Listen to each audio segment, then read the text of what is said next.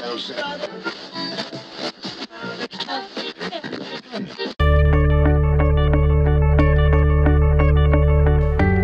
guys, today i-review ko itong Ellana Blur Makeup Primer.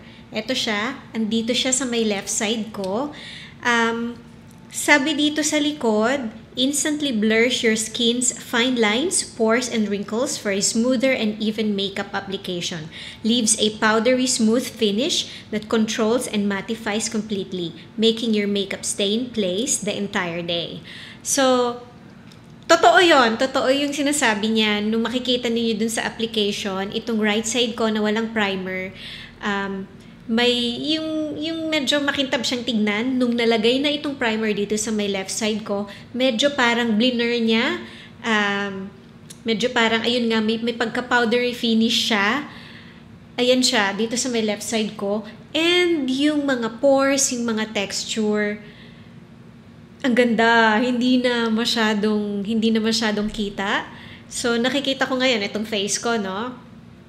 Medyo mas kita ng konti yung pores dito, konti lang, kasi maganda rin naman yung foundation na ginamit ko, itong Max Factor na Ageless Elixir na 2-in-1 foundation and serum. Pero etong left side ko, ang smooth. May mga umbok pa nga ako ng pimples, oh, pero carry lang, ang ganda.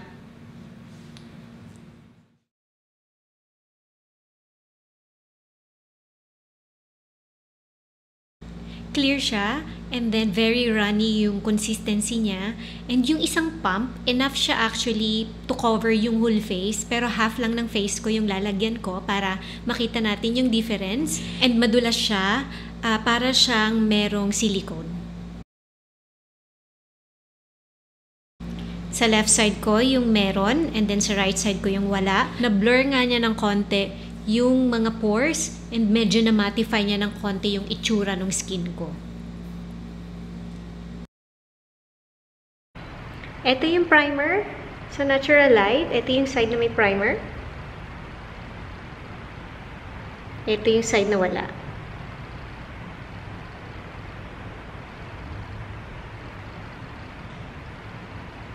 Parang ang kinis-kinis nitong side ko ng face, left side na may primer.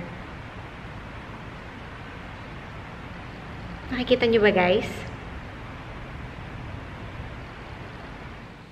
Ito yung side na may primer.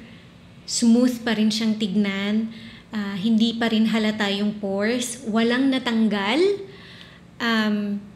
Nag-oil up siya. Pero kung i-compare dito sa side na walang primer, mas oilier tong side na walang primer. And parehas naman na side ang nagkaroon ng creasing, and parehas lang na mild lang yung creasing. So far, yung oil control at saka yung pag-blur nung pores saka imperfections, yung lamang niya compared dito sa walang primer. Ito na siya after mablat. So ito yung side na may primer. Parang kalalagay lang, and ang smooth niyang tignan. Natanggal lang yung konting oil na lumabas. Ito yung side na walang primer. Nakikita niyo ba, guys? Parang nag-filter tong side na to, yung side na may primer.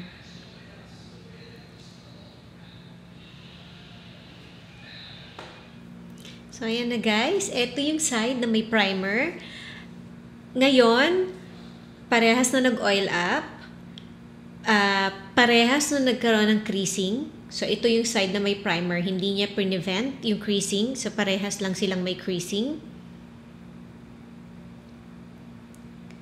Ang pinagkaiba lang talaga nilang dalawa is itong side na may primer. Kahit na nag-oil up, parehas silang side.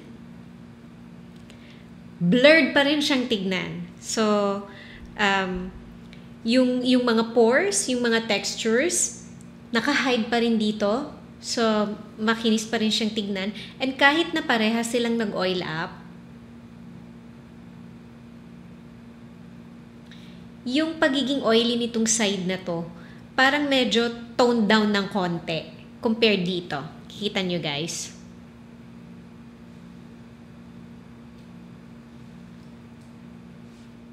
Hindi naman siya sobrang ganda. Hindi rin naman siya yung sobrang pangit. Gusto ko yung blurring effect niya.